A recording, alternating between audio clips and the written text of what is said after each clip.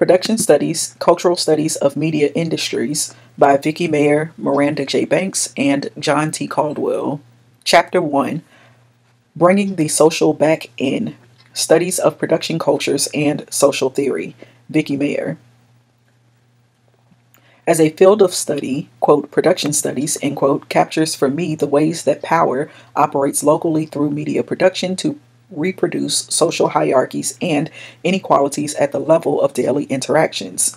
Production studies, in other words, quote, ground, end quote, social theories by showing us how specific production sites, actors, or activities tell us larger lessons about workers, their practices, and the role of their labors in relation to politics, economics, and culture. It is this connection between the micro context and the macro forces which illuminates the social implications in an otherwise narrow case study and modifies the grand claims that have become commonplace regarding the role of media in society. It is also this connection between macro and micro that is so frequently lost in the efforts to describe the current media landscape, its interconnected industries, and its networks of professionals. It is ironic that as media industries continue to aggregate and dominate larger labor markets and audience shares, fewer production studies have actually addressed the real ways that local communities construct their subjectivities in the face of these consolidations of media capital and reconfigurations of media work.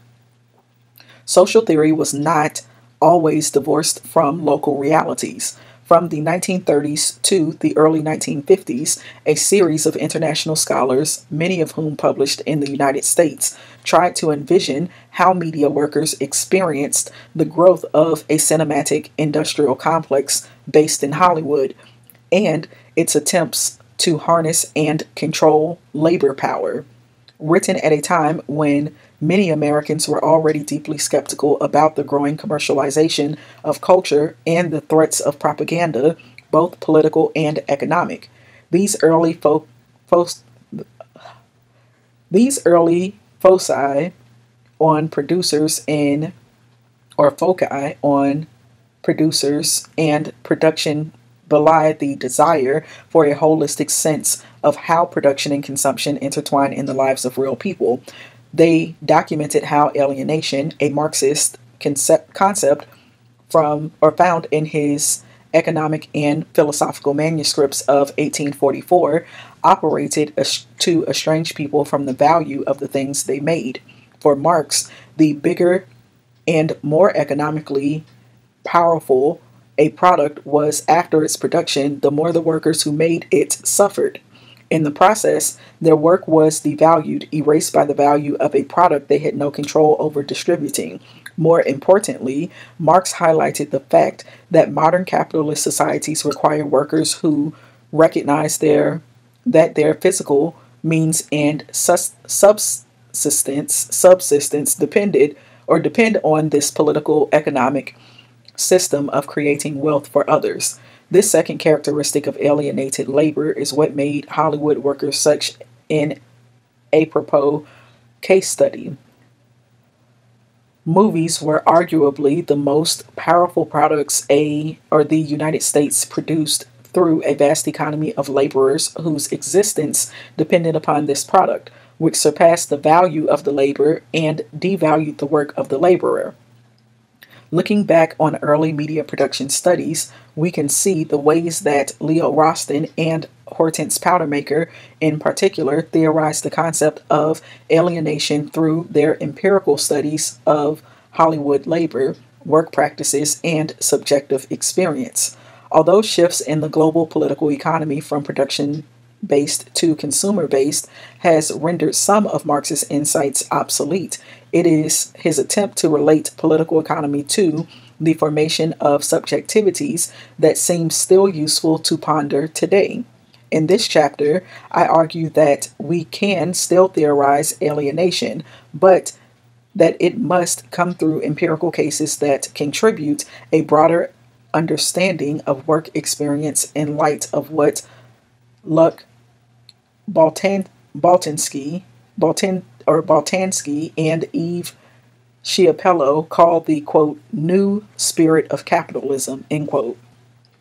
The zeitgeist that encompasses the present realities of capitalist production. To illustrate, I draw upon a single event in a longer ethnography of reality television casters as a new worker category in the television industry. The event, a casting call that failed to attract any participants, reveals some of the central ways in which local production studies might theorize forms of alienation in a grounded way, and why television workers labor to erase all traces of these theoretically productive moments. Social theory in two early production studies. Leo Roston's study of 1930s Hollywood begins with a simple restatement of division between superstructure and base, or the difference between the opulence of movies and the material conditions that produce them. Like other worker communities, Hollywood is a social, not geographic entity, but unlike them, the public aura of their symbolic product, but unlike them, the public aura of their symbolic product shadows the real processes of capital accumulation. Quote, the public never sees J.P. Morgan making money or Henry Ford making cars, but it does see actor Robert Taylor making faces, end quote. This equivalence between money, cars, and faces is the basis for the alienation, where thousands of workers are anonymous, quote, in the shadow, end quote, of a product with more value and power in the global economy than themselves. Hollywood merely indexed the national split between estranged labor and its objectified forms. While certainly not radical in his disposition, Roston was centrally concerned with the dialectic between workers' material conditions and their subjectivities. World War II, the closure of European film markets, and the enforcement of antitrust laws laid bare a political economy that accelerated capital accumulation. Quote, the manufacturer of movies substituted the problem of selling a commodity for the problem of, quote, having a wonderful time, end quote. Hollywood was forced, more or less, to shift its attention from the Arabian Nights to Dunn and Broad Street, end quote. Driven by profit motives, workers now sought individualist goals that emphasize competition over solidarity and strategic alliances over organic community. The objectification of their labor extended to self-objectification, in which elites consciously realized the need to produce or to promote their own celebrity through extravagant spending and highly public conjugal relations. Elites, quote, cease to be individuals and become business institutions, end quote, writes Roston, who interestingly observes them as the most alienated class, paid far below business elites and less powerful than political elites. Hollywood elites seem to have an, quote, unconscious need for anxiety, end quote, that kept them swinging between elation and despair, unable to assess their own value except through income and status comparisons. Elites worked long hours but were perennially dissatisfied and discontent. This insight that alienation was tied to the production process over the social class of the worker continued to be a dominant theme in Hortense Powdermaker's ethnography of Hollywood in the late 1940s. Like Roston, Powdermaker found workers motivated first by profits, especially at the top of production hierarchies, where, quote, the game becomes the ends and is played compulsively, end quote. In addition, though, she spent far more time with the workers at the bottom of these hierarchies, whose externalized labor rendered them as property that she compares to feudal serfs, African American slaves, prostitutes, and indentured servants. Although Marx characterizes alienation as a state of being under modern capitalism, Powder Maker's metaphors and their accompanying biographical stories of Hollywood actors, writers, and directors seem to show that profit is not the only value in a capitalist political economy. Rather, producers and executives often rejected a profitable employee in return for an imaginary ownership over the product. In this case, the studios hid net profits of films to exert greater control over their contracted producers, allowing executives to claim the product was, in fact, their creation. The key to ownership in Powder Maker's text is the lack of freedom that workers trade for success in the industry. Freedom is not a break from alienation, in particular the estrangement that results from the division of labor, but seems to imply a role for workers to more openly collaborate in the labor process. When time rationalization, bureaucratic management, and commercial technologies displace the natural technologies of the self, quote, brains and talent, end quote. Powdermaker claims that producers deceive themselves into thinking of themselves as autonomous competitors rather than individuals tied together by their potential for creative expression and hard work. Her assertion that freedom was not just desirable for many workers, but completely possible despite alienation seems to give insight into why some workers accepted exploitative conditions in exchange for a self-realization through, quote, a human form of collaboration, end quote. This obvious contradiction, alienation, but self-realization through collaboration, adds a layer to the social theories of the day, showing that capitalism would be even more effective if it allowed workers to collaborate to realize each individual's organic talents. Powdermaker and Roston contribute empirical evidence to social theorizing of the era, most notably the piercing critique found in Max Horkheimer and Theodor Adorno's dialectic of enlightenment. For them, alienation connected production and consumption, succeeding in, quote, sacrificing whatever involved a distinction between the logic of the work and that of the social system, end quote. Workers participate in an increasingly efficient industrial system of mass production and consumption, making them eventually, quote, redundant as producers, end quote, of standardized objects and the liberal ideology of individual merit, competition, and desire. Elites control these processes of material and social standardization, while also reaffirming their unflinching allegiance to the system. On these points alone, Roston's and Powdermaker's studies extend Horkheimer and Adorno's perceptions of alienation. First, they showed how different types of producers in Hollywood experienced alienation differently. Indeed, Roston's elites were, in many ways, the most alienated. Second, these authors envisioned collective modes of creative ownership over production that would allow more control over the process while embedding them deeper in a system still driven by alienated labor and motives. In this respect, Powdermaker, the anthropologist, not the social theorist, is almost prescient in foregrounding the current era of team-based production and flexible work conditions that simultaneously liberate and harness creativity to generate profits.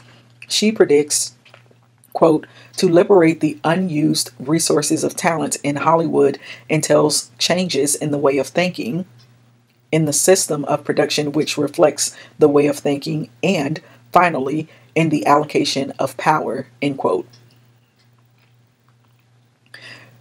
Compare these grounded theories of the dialectics of subjective formations and material exploitations with the relative lack of class critique today.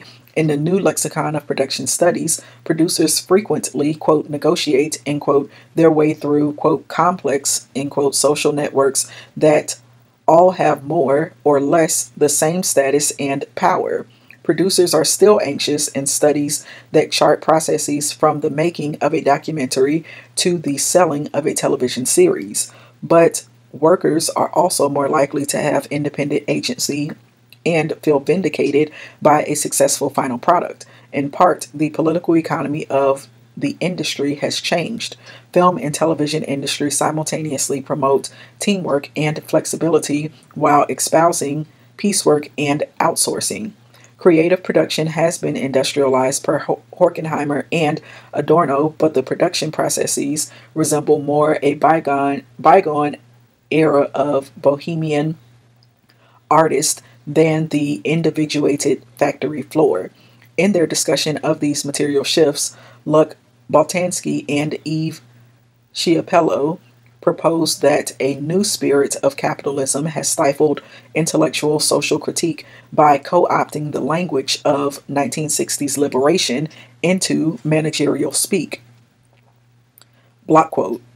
Success in this new spirit, autonomy, spontaneity, rhizomorphousness, capacity, multitasking, in contrast to the narrow specialization in the old division of labor, conviviality, openness to others, and novelty, availability, creativity, visionary institution, sensitivity to differences, listening to lived experience, and receptiveness to a whole range of experiences, being attracted to informality and the search for interpersonal contacts.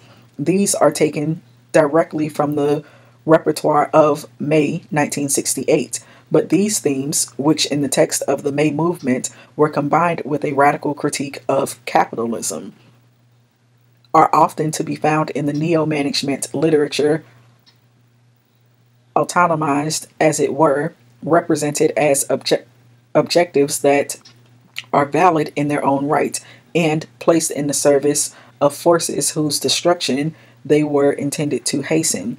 The critique of the division of labor, of hierarchy and supervision, that is to say, the way industrial capitalism alienates freedom, is thus detached from the critique of market alienation, of oppression by impersonal market forces.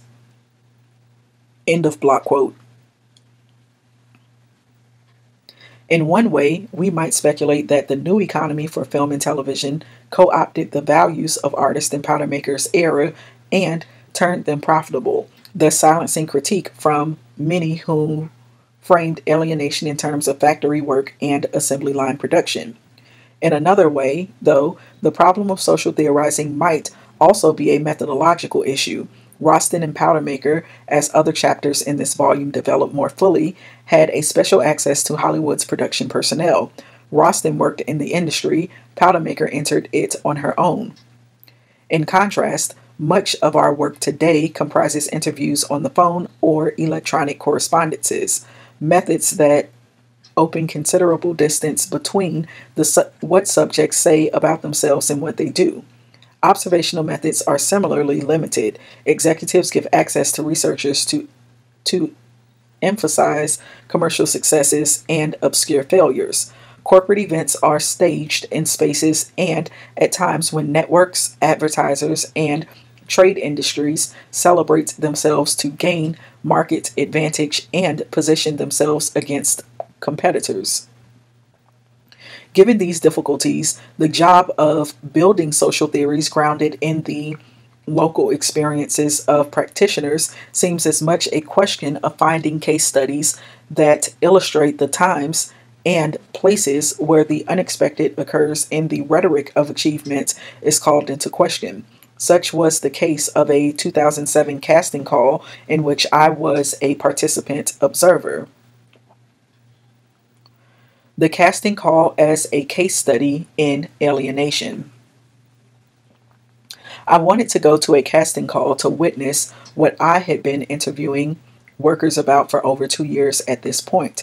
I was interested in reality casters, that is, the workers who cast the people that we eventually see under the broad umbrella of reality television programs. Reality casters are a prime example of invisible labor.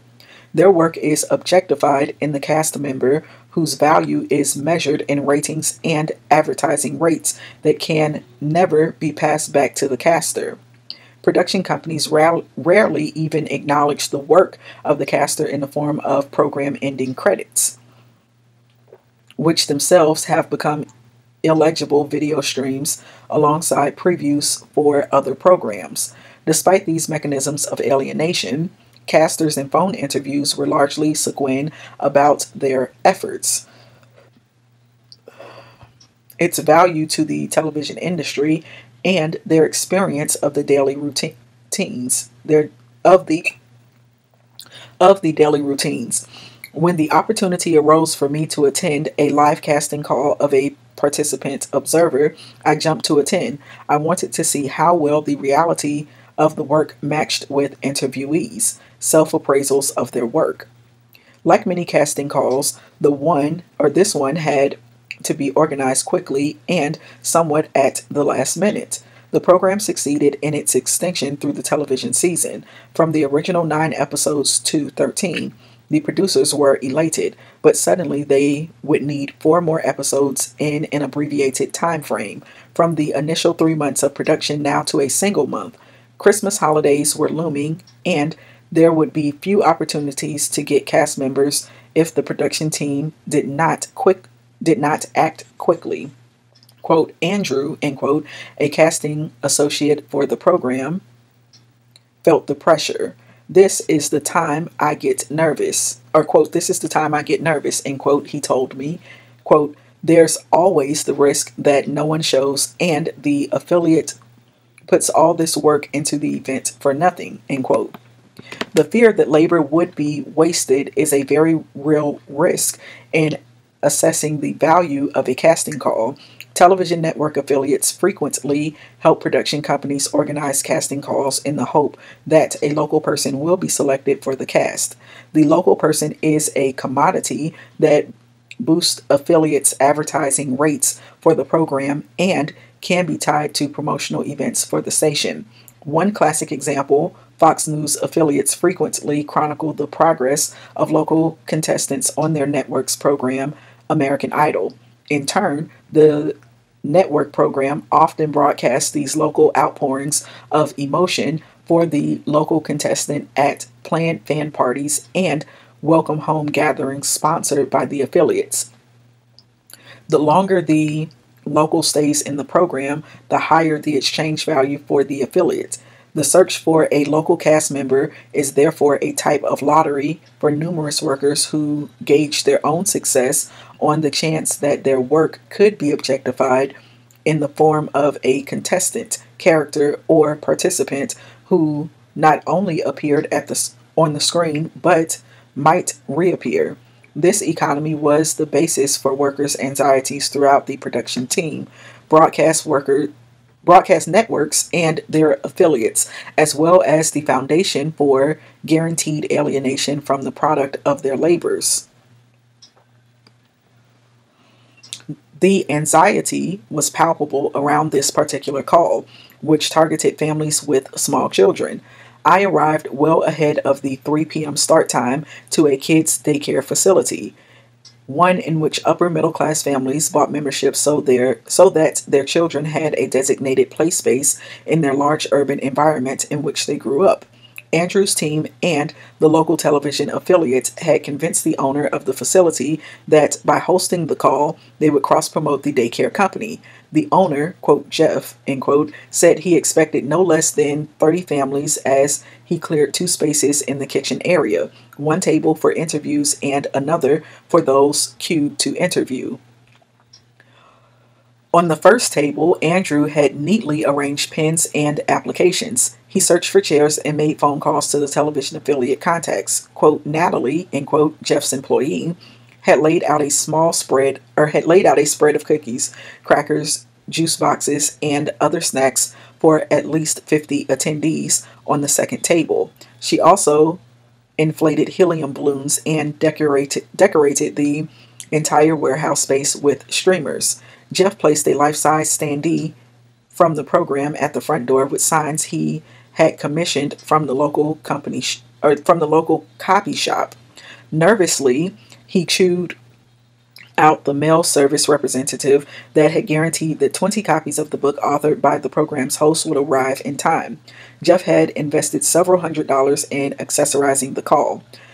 He said he just wanted, quote, to break even, end quote, to justify his investment, but he spent the afternoon talking about how much the event cost and how he hoped to generate new customers and turn a profit to justify the work.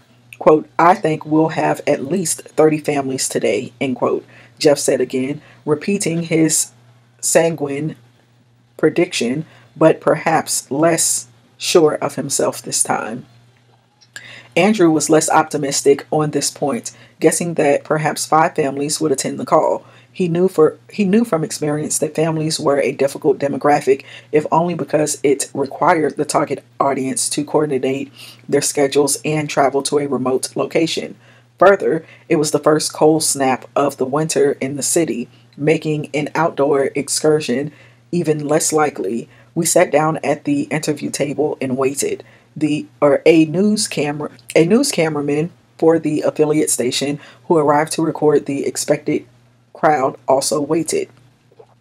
Quote, if there's a fire, I'm out of here, end quote, he stated. But 3 hours later, we were all still there. Not a single applicant came to the casting call. Jeff was distraught, having spent weeks on preparation and invested income on the event no one came to. The cameraman was bored, flipping through children's books in the play area. Even Andrew, who was upbeat in his interactions with me, was now disappointed, having incorrectly predicted that his efforts would bear results. Although he did not expect a crowd, he hoped that applicants would at least call into the daycare to inquire about the call.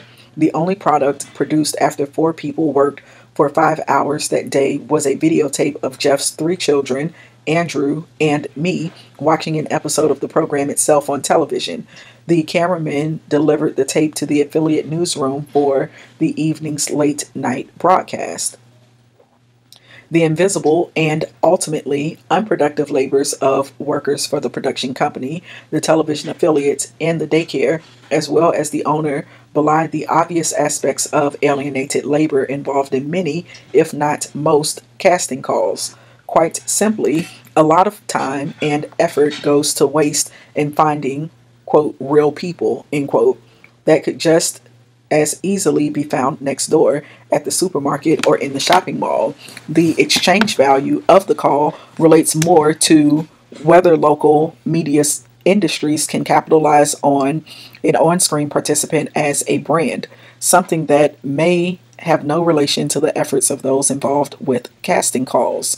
Instead, the process of the casting call and its reception by the people I observed give some insights into how alienation makes working subjects.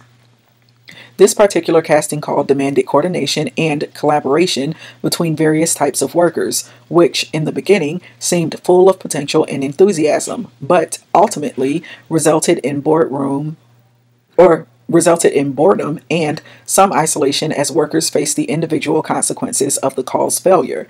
The clear separation of the production process from the product created anxiety and then disappointment when the process failed to produce the applicants. At another level, though, the business owner, Jeff, most embodied these emotions. He clearly felt the most at stake in attracting publicity, so much so he commodified his own kin in a staged news clip. In contrast, Andrew, who felt pressure to deliver participants for the program, could also look to other mechanisms for gathering applicants, such as phone calls and the news clip itself, which would promote calls to the production base in Hollywood. Quote, people will see the episode tonight and then the news story that we want local families, end quote, he said. Quote, after the program airs, we can get 100 to 200 calls. So this event is part of outreach, end quote. Whereas alienation made for nervous workers throughout the operation, calling attention to their lack of control over the object, the investments in each person's role still led to individuated experiences of the event, creating tensions. Another factor that might help us to understand these tensions were the trajectories of these workers, in particular Jeff and Andrew. The former had a career in hotel management to become a business owner. The latter was an artist by training, working as a casting director to support his primary goal.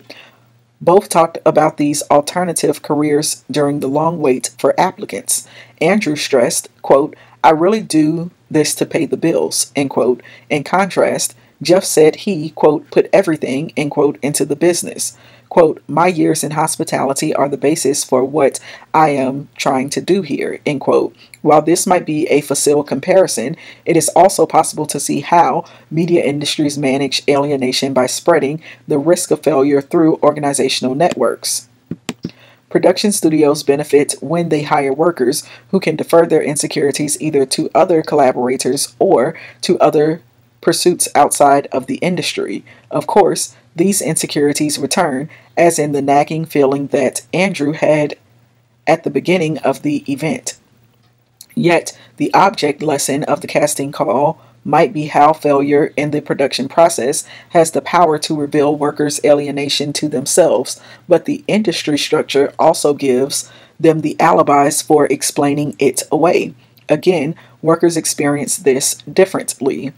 The younger casting director still hoped his art would be the path from alienation, explaining away the failure of the day as a step toward unification with an artist community, while the older business owner narrated the success of this event as an indicator of whether his skills from the hospitality industry could help him achieve his own financial independence.